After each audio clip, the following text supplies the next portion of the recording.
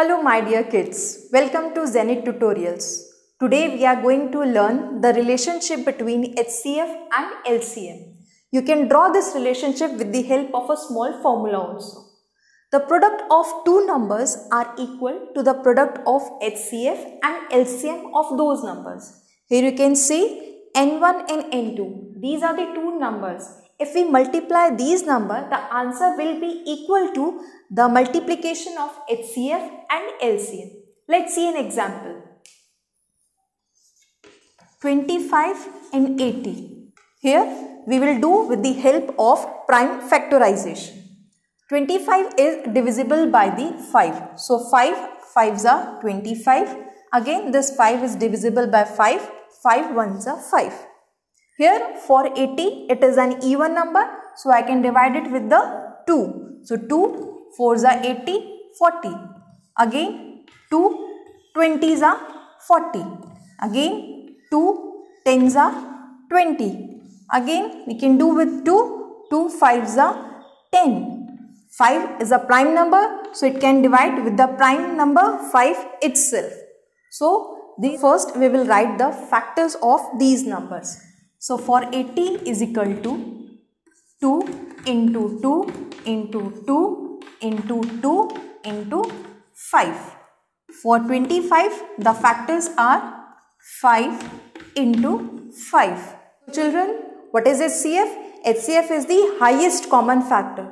Here you can see the common factor is 5 only and it is the highest common factor. So HCF of 25 and 80 is 5. Now let's draw the LCM. We can draw the LCM with these factors also. Here you can say what are the common factors? Common factors are 5 only. So how we draw LCM? First we need to write the common factor only once. And you have to multiply rest of the uncommon factors. So what are the uncommon factors? 2 into 2 into 2 into 2 and into 5 again. This is the 5 which is uncommon. So 400. So the HCF of these number is 5 and the LCM is 400. Now let's see how the formula is proved.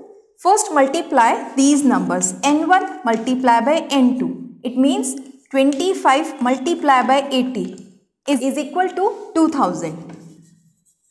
Now let's multiply HCF and LCM also. So HCF is 5 and the LCM is 400 which is also equal to 2000. So hence we proved that the product of these two numbers are equal to the product of HCF and LCM. Let's do some word problems on this topic. So here are two problems. Let's do one by one. First question is the HCF and LCM of two numbers is 15 and 450 respectively. If one number is 75, what is the other number? Here the given statement is the HCF is 15 and the LCM of the product of the number is 450. They said one number is 75. We have to find the other number. So the formula is N1 multiplied by N2 is equal to HCF multiplied by LCM. Here whatever given is we write in the formula. So N1 is 75. The other number is not given. So I will write N2. Now the HCF is 15 multiplied by LCM is 450. So I will keep N2 over here and I will move this 75 to this place. So 15 multiplied by 450 divided by 75. So another number is, we solve this problem, our another number will be 90. So by using this formula, we can calculate any one unknown quantity if we know any three of rest of the quantities. Let's move to our second example. Here the HCF of two numbers is 12 and their product is 4320. What is their LCM? Now let's solve it. What is the given in the question?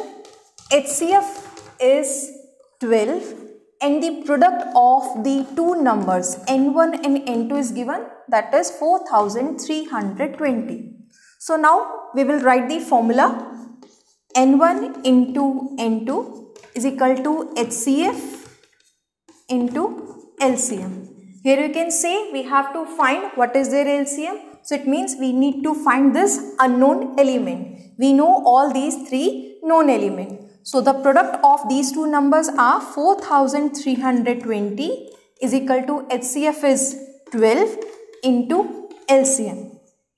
Here we can keep the LCM over here and we will move this 12 to here. So 4320 divided by 12 is equal to LCM. So our LCM will be 360.